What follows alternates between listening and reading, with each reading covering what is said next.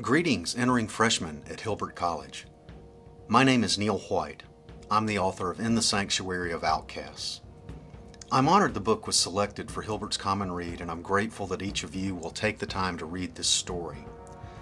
I hope you enjoyed this tale of a strange, magical place and time, a 2-year period when the federal government housed convicts with the last living leprosy patients in the continental United States.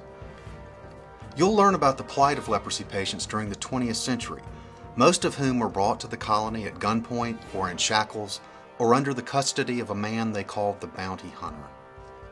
When they arrived, they were made to change their names. They were issued inmate numbers. They were not allowed to vote. Their mail was baked in an oven before it was released to the general public. They were not allowed to marry. If a romance did strike up between two patients and a woman became pregnant, the child was taken away at birth and placed with a foster family.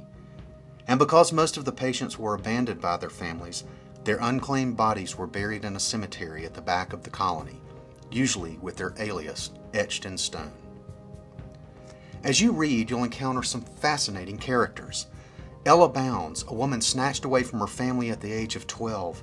She spent 68 years in Carville, not because she had done anything wrong, but because she was susceptible to a bacterial infection.